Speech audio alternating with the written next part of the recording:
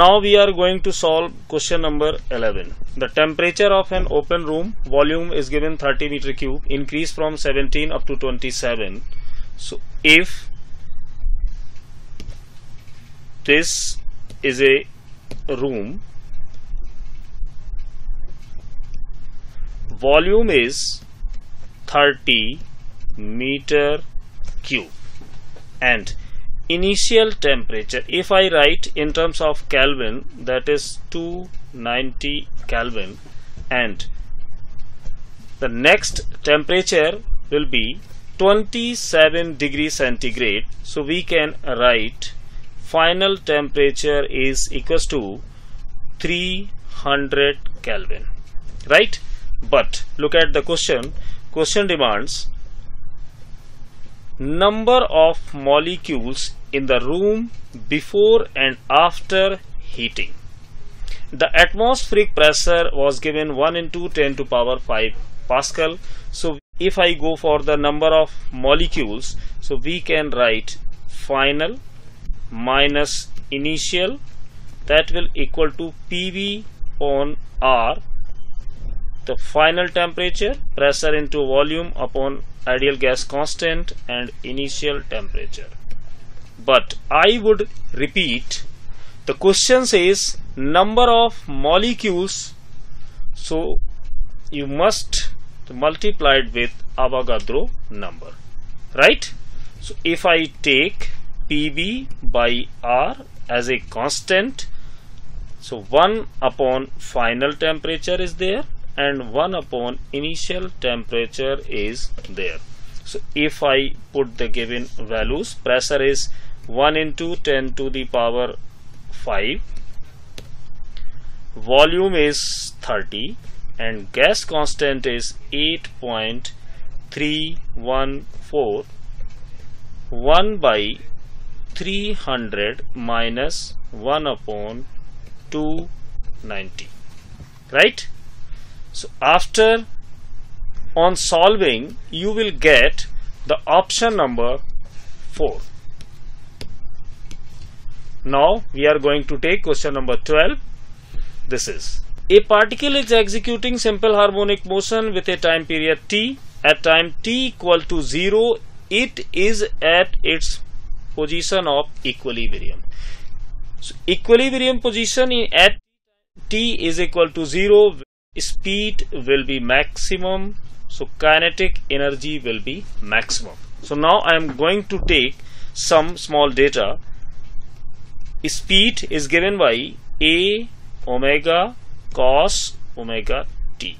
If I go for the formula of kinetic energy, we can write half m a square omega square cos square omega t. So here you could see the kinetic energy is a function of cos square omega t. So if I concentrate on the graph number 1, here you could see at the time t equal to 0, kinetic energy is 0. But we know that at the mean position, the speed of the particle will be maximum. So what will be the conclusion? Conclusion is that graph number first is not correct. Similarly, second is not correct.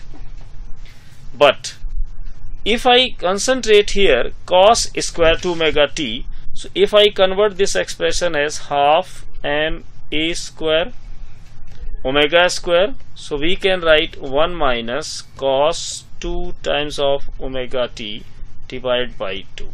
So here you could see frequency is 2 times of omega, so time period will be half. So what will be the conclusion? My graph number 3rd is not possible. So in this stage we can conclude my option is 4 will be correct. Okay, so now we are going to take question number 13. An observer is moving with half the speed of light towards a stationary observer. This is very important line. What is that? An observer is moving with half speed towards a stationary microwave. This is the important point. and I have a relation apparent frequency, actual frequency, root of 1 minus beta upon 1 plus beta, where beta is given by V by C, right? But observer is moving towards the source, so we will take V with negative sign. But according to the problem, V is equal to C by 2. So we can write beta is equal to minus half because V is negative, right?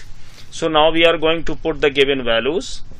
1 minus will convert into plus, half, 1 minus 1 by 2. So that will give you root 3 times. If I go for n dash multiplied with actual frequency, that is 10 gigahertz. So on the basis of that,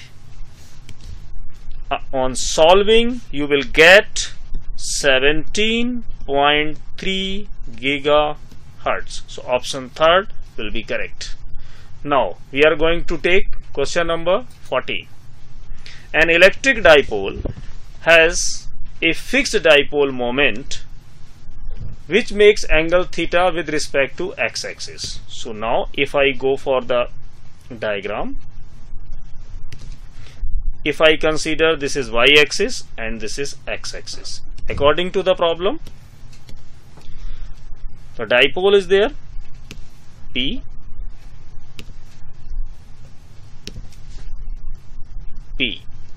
and angle theta from x-axis, right? And we know that the torque is given by P cross E, right? So if I use magnitude of the torque, but according to the problem, electric field is, this is E1 and torque is tau1. So if I go for the magnitude, we can write P E1 sine theta.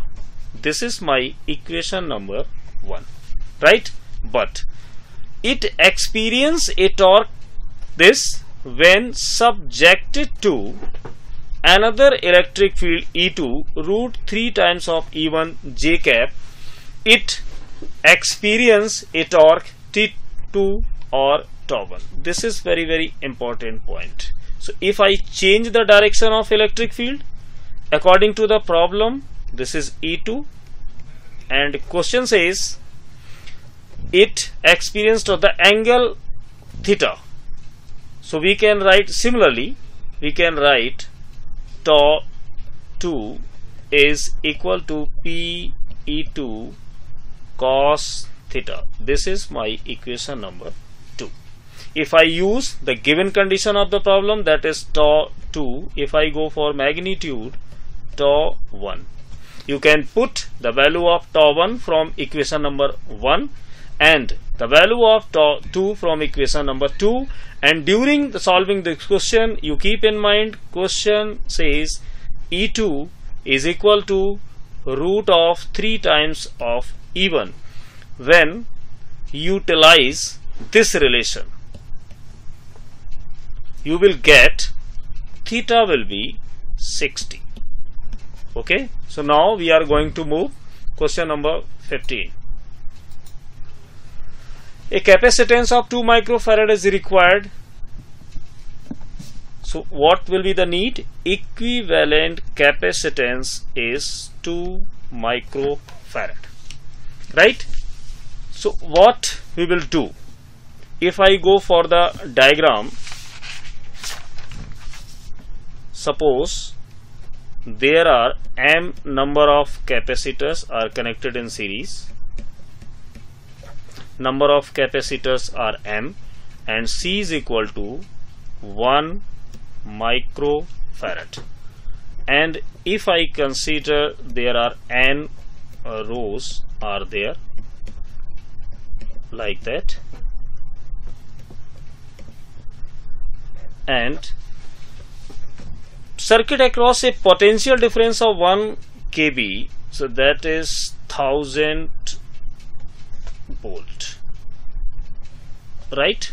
Now, a large number of 1 micro capacitor available which can withstand potential difference of not more than 300 volt. Question says a capacitor can sustain only 300 volt. So if I go for equivalent capacitance, so we can write equivalent capacitance is, because m number of capacitor are connected in series, so we can write C by m, but there are n number of rows, so multiplied with n, right? But C is given 1 microfarad, right? So, and 1000 by m is less or equal to 300, because one capacitor can sustain only 300 volt. So if I go for m, that is equal to 3.3, but I am going to write in terms of integer, so that is 4, right? So now if I use a relation n by m is equal to 2, so n is equal to 4 into 2, that is equal to 8. So the total number of required capacitor, total number is m into n, so that is 32. So my option is 4. So now we are going to take question number 16.